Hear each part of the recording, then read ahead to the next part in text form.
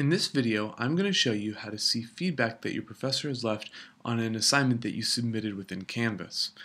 In general, there are two different kinds of feedback that you can get: comments about the assignment or feedback directly on the submission.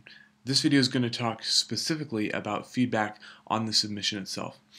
The general principle is that you need to get to the submission details portion of the assignments page. There are three ways to do that. The first way is, if the feedback was recent, you can click on the link on the bottom right hand portion of your screen where it says recent feedback. Here you see short application paper. That's the paper that we're going to look at the professor's feedback today.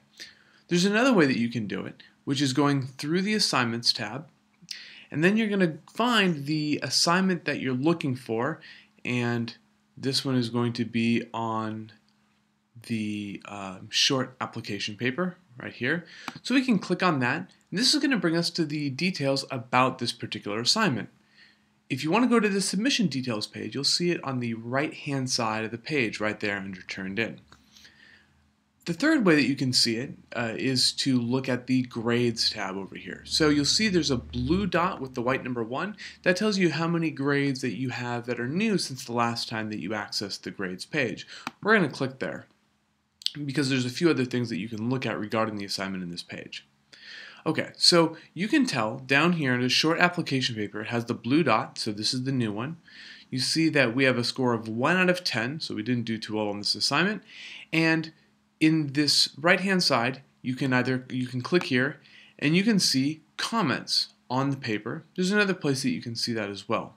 But right here you can see the comments. This wasn't your best work, put in more effort next time. That's what the professor said about this particular paper.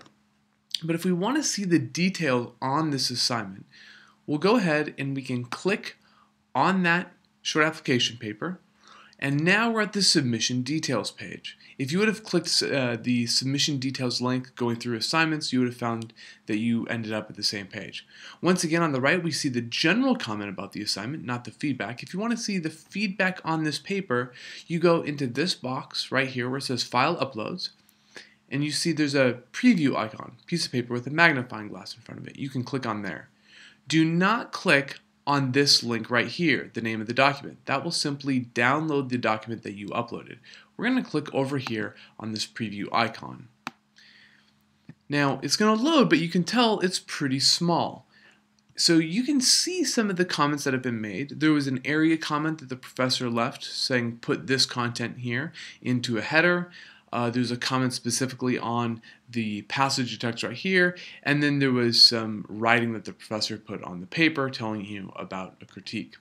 So if we want to see this in a larger format, or if you want to keep it for your records, we're going to download this document. So if you look to the right of the comments box, you see a piece of paper with the down arrow. This is going to enable you to download the paper. So you click on it, and now we can download the original file or the annotated PDF. We're going to download that annotated PDF, and I would recommend saving it as graded short application paper or something along those lines, and choose where you want to save it. I'm going to save this one in the downloads folder.